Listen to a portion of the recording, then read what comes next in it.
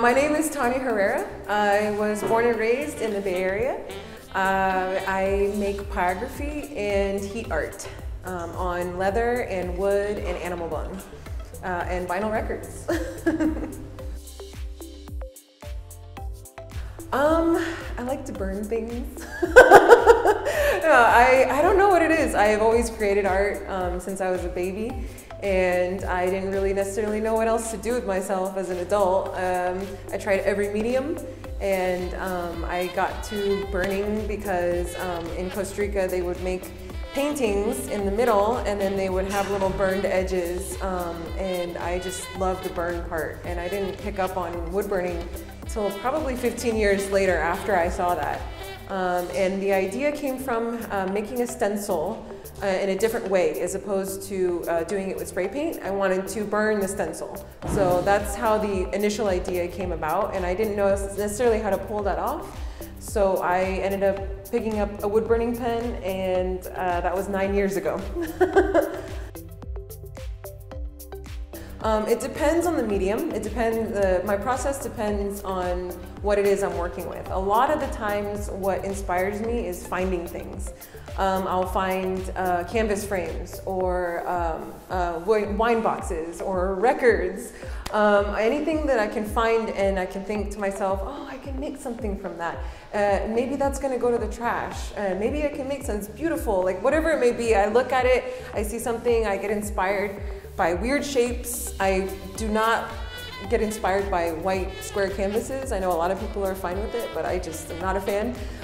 So I like to get inspiration from organic things, I think, organic shapes, I should say.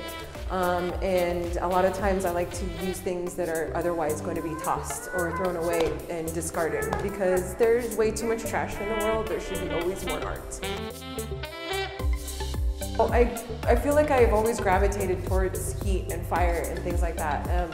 What I've done instead is honed it. I've made it into something, so I'm not a crazy person who likes to light fires. I'm a person who has a controlled ability and is able to bring that ability to a place like this and be able to display it to a lot of people and for everybody to appreciate it. I think that's the difference. If you're just lighting a fire and enjoying it as opposed to honing it and making something beautiful. Actually, my leather pieces that are hanging up over there, that's what it is. A lot of times when I know I'm on track is when I'm nervous.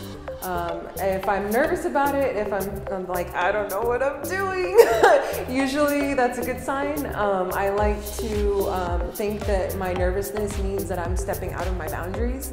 I also like to present it to friends, people who have a good eye, and even just random people who I don't know, and say like, hey, look, I just made this the other day, and a lot of times their reaction will let me know what it is I'm focusing on. For instance, these records that are behind me, I made the very first one. It sold at the show that I made it for, and it was one of the first pieces to sell of the night, and I didn't really think anything all that much of it. I was like, wow, it's a really cool piece. Meanwhile, fast forward about 5 months after I made it, I went to a random house party. I didn't know anybody there. Everybody there was about 7 to 10 years younger than me. And somehow I got everybody's attention, and they were all crowded around my phone, and I was flipping through Instagram, and I was like, I work with phone, I work with leather, I work with wood. And then I was like, oh yeah, this last piece. And the very last piece I showed them was the vinyl, and everybody exploded when I showed it to them. They were like, oh my God. And they all, like 3 of them, busted out their phone and immediately started following me on Instagram. So I was like, okay, that's the reaction that I want to get. And I didn't necessarily know that myself. It made me nervous when I was making it, but I think when I bring it to the attention of everybody, that's when I actually know that I'm going somewhere with it. I just have so many ideas that I can't possibly physically make them all. It's almost impossible. I mean, I feel like I'm an alien because I'm like, can I just like think about it and poof, it appears? because it's really hard for me to get to everything that's in my head. So there are these pieces that I started before this, actually. They're one of the first burns that I did where they're multimedia. So they were burnings of stencils, and then it was also spray paint, and what was the last thing? Oh, transfers. So it's transfers, stencil, or spray paint, and stencil burned. And the three, I think, was very beautiful. I ended up keeping the piece because I knew it was a moment in my career that I needed to keep myself. And it's a beautiful piece. It's a Muhammad Ali piece that says, "I am the greatest." So it's also kind of really inspiring.